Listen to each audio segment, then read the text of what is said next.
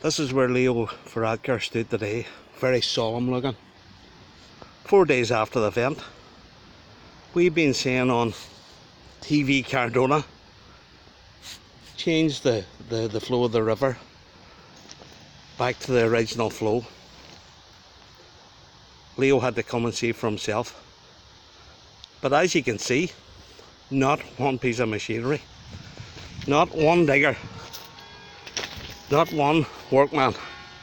The river's still blocked. This is the original flow of the river. And this is where the river's flowing now, through Harkin's front garden. Leo had to come all the way to see this, to give his word that everything will be done to fix it. I still didn't see any diggers. Still don't see anybody working. Why? Is this all smoke? This is the original flow of the river. I see an RT crew just departing there. We were telling RT and TV3, come to Carndonagh and see. They came 4 days late. Like Leo came 4 days late. Catch up, RT.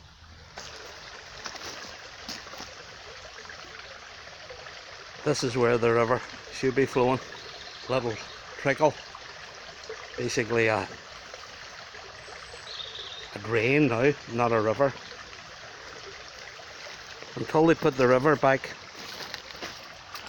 down its original course. If we have another, as Joe McHugh says, 100-year storm, which might happen tonight, tomorrow night, or next week, there'll be more flooding. Again, not one piece of machinery, not one person working. If this was a natural disaster anywhere else in the world, there'd be people in here working. But no, as I said in a previous video, if this was Dundrum Shopping Centre or D4, this would be getting sorted.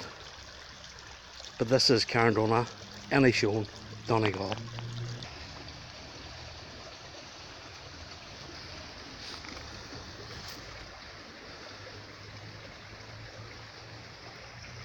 Leo didn't come this far down. He would have had to get his feet wet. Leo doesn't get his feet wet.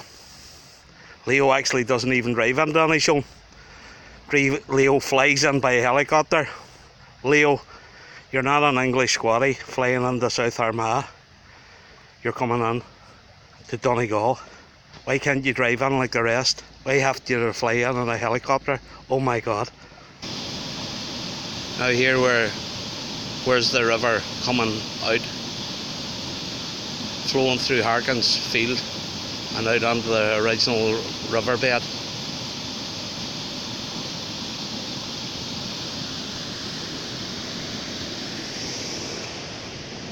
Where's the machinery? Where's the men putting this back together? Leo was here. Ministers coming out our ears. And they're still doing nothing. And really, 30 soldiers? Get a regiment up.